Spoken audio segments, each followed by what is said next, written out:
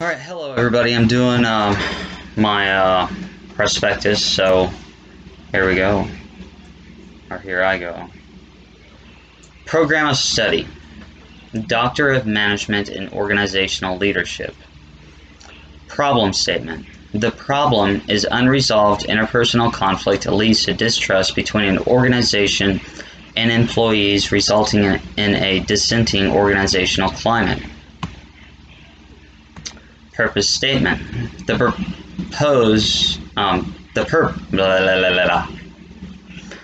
purpose of the proposed Delphi study is to gain a consensus of opinion from a panel of organizational experts on effective organizational conflict resolution strategies. Research question. What is the consensus of opinion from a panel of experts on effective conflict resolution strategies?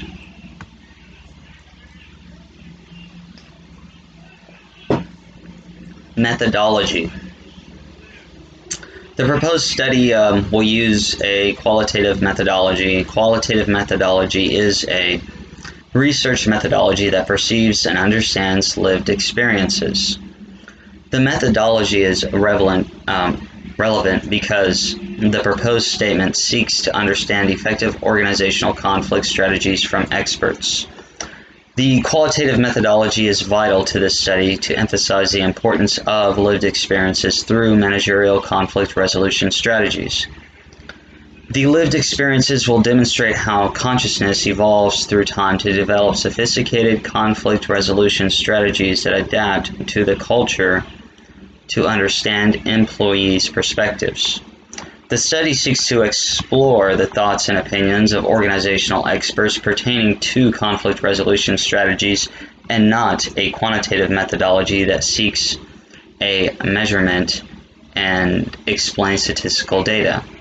The qualitative method in this study seeks wisdom. Design. The design is the classical Delphi method. The classical Delphi method will apply a panel of experts that will provide their experience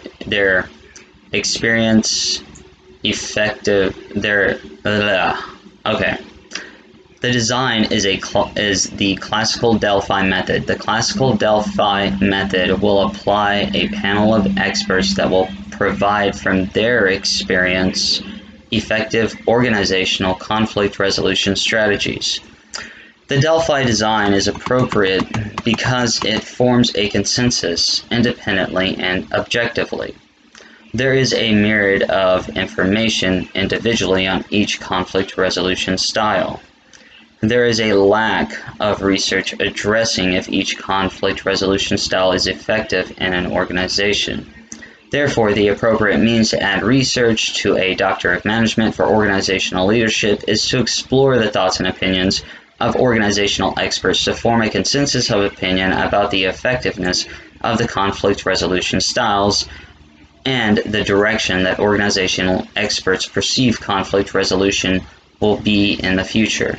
The classical Delphi method is the design that explores the thoughts and opinions of organizational experts to comprehend a consensus of opinion about the effectiveness of current conflict resolution strategies. Framework. The theoretical framework of the study is the conflict resolution theory, the Jungian theory of individuation, the unified model of leadership, procedural justice theory, and the unitive justice theory. The theoretical framework of the study will involve understanding the different strategies of conflict resolution and the means by which the strategies achieve results from the thoughts, opinions, and experience of organizational experts. The etymology of conflict breaks down to the word creating an opposition between two forces. The etymology of resolution means separating the parts to find a solution. Therefore, an effective conflict resolution style seeks to heal and transform the opposition into a new bond. The combination of these theories provide the theoretical framework by which the study will be guided to perceive the lived experience of managers through interpersonal conflict with employees. Conflict resolution theory. The current types of conflict resolution are alternative dispute resolution, legalistic theory, integrated conflict management systems theory, the strategic theory of conflict management, strategic theory. The study emphasizes incorporating any new conflict resolution styles that organizations have taught experts and self-taught conflict resolution styles if an organization did not teach the importance of conflict resolution. Incorporating current conflict resolution theories and remaining open to new conflict resolution theories ensures that all conflict resolution styles are taken into account by determining effective strategies. The Jungian theory of individuation. The Jungian theory of individuation represents a process through which individuals and society undergo conflict to transcend the ego-evolving consciousness. The Rosarium Philosophicorum provides an outline of conflict resolution that leads to a transformation that begins before the opposition of the conflict occurs. The theory of individuation ends with a resolution that brings transformational change and an enlightened consciousness. Conflict resolution does not come to a solution unless a transformation occurs. If conflict resolution does not transform, then the process will begin again until the two opposing sides coalesce. Therefore, Jungian theory of individuation provides evidence for the outcome of an effective conflict resolution strategy which transforms the two opposites into something new. The unified model of leadership. The unified model of leadership associates the stage of leadership development through the perceived leader's ability to manage the conflict of individual and collective consciousness transformation. The stages of leadership are egocentric, reactive, creative, integral, and unitive. The stages of leadership follow the path of the Jungian theory of individuation. The process of the Jungian theory of individuation is a process that begins with the ego, and it reacts to the oppositional force. Then the ego has the ability to choose a creative path that leads to integration and finally oneness, which would be unitive. Therefore, the stage of development and leadership depends on the perspective that the manager will use within the conflict resolution theories to resolve the conflict. Organizational experts will perceive each conflict resolution theory differently depending on the stage of their leadership development. Procedural justice theory. The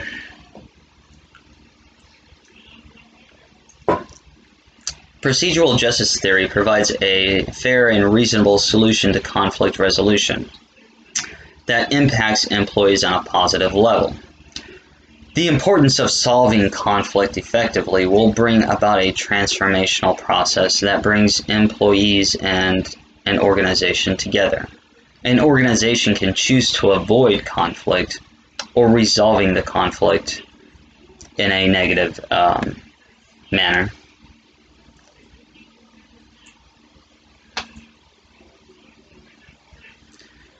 Avoiding conflict and negatively resolving conflict destroys the integrity of an organization, which leads to the loss of money in the hiring process or lawsuits. Learning effective conflict resolution strategies through understanding procedural justice theory will save organizations money while bringing employees closer to an organization, reducing employee turnover. Unitive justice theory. The unitive justice theory is a compassionate form of resolving conflicts through understanding and not egotistical punitive justice resolutions. The unitive justice theory suggests that all forms of conflict resolution seek to continue the cycle of punishment by punishing the punisher. The unitive justice theory seeks to understand the pain and resolve conflicts through understanding and compassion. The most effective conflict resolution strategies will mend and unite instead of continuing the cyclic path of punishment. The significance of the study. I need another drink. The significance of the study is to understand the methods that organizational experts implement to resolve conflict. The study is unique because most companies rely on external and not internal strategies to manage conflict within their organizations.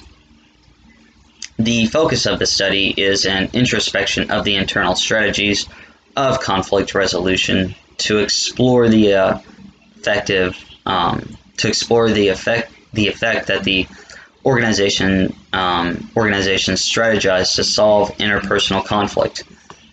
The study will advance the knowledge of research in organizational leadership by exploring the thoughts and opinions of organizational experts by comprehending the experience and effectiveness of their strategies. Boom. Alright, so that is my prospectus, and that's just the final version so far. I still have to write a lot more. And that's just one tiny little beginning chapter of this whole thing that I'm writing. If you want to understand kind of what it is to be a doctor or involvement in doctorate classes, this kind of is a little beginning to what most of your work will be doing.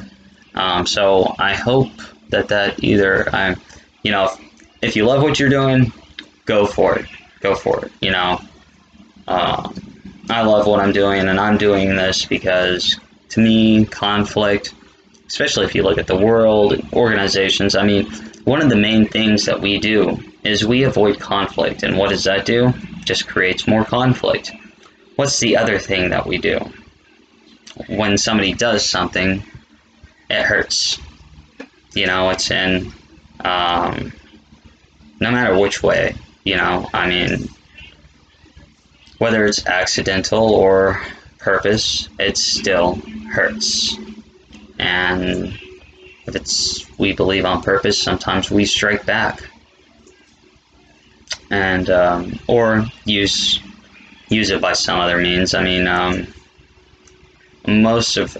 probably say most, if not all, of our forms of punishment are punitive. And really, when you start analyzing things like this, what has punitive punishment brought us? Nothing good. For example, you take the riots. Okay, so the riots are about conception of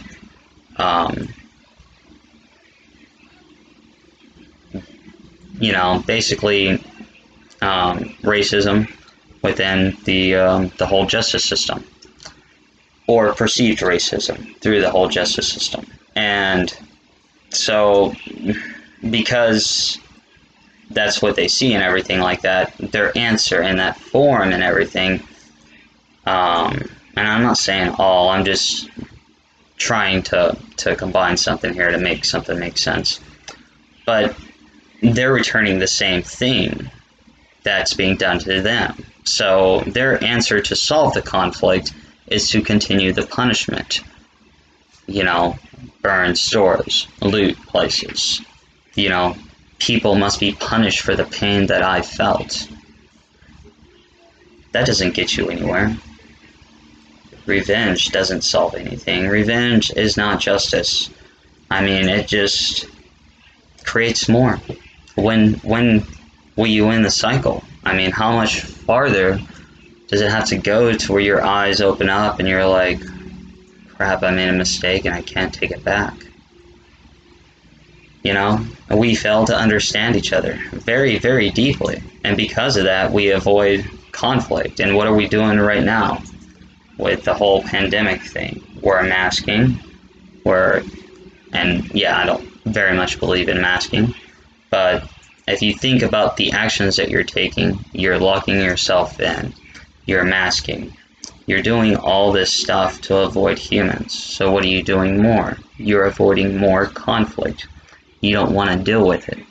You're trying to block it. You got physical barrier, you got, it's all in your head. So what we have to do is we have to start facing conflict, but we just can't go out and rage. No. We gotta sit down and talk. Everything that everybody's doing right now, they're not thinking, they're just reacting. They got that reactive leadership. You know, the few who could provide a creative solution are trying to use those creative solutions for dominance and control. You know, the ones trying to integrate society are still doing it from the ego way. What you need is you need somebody to resolve, to take away that ego, because the more you pursue your wants, the more you pursue anything. It's just, I mean, what's the point of collecting something? We are all gonna die. And you're gonna leave this place. All your possessions are gonna go away. So in some way, how? In some way we need to, you know, start realizing these things. You know, because life is more important than possessions, than anything. Because life evolves. And the more it evolves, the better it can get. But the more you destroy it, the more you're just building boundaries of trying to keep people from coming inside you. So, that is kind of roughly what this is all about. But, and all that stuff I just said just came off the top of my head. So I'm going to leave it there before I start like going too deep and things like that, and I start talking about whatever it is that I talk about. So, have a good one, and bye.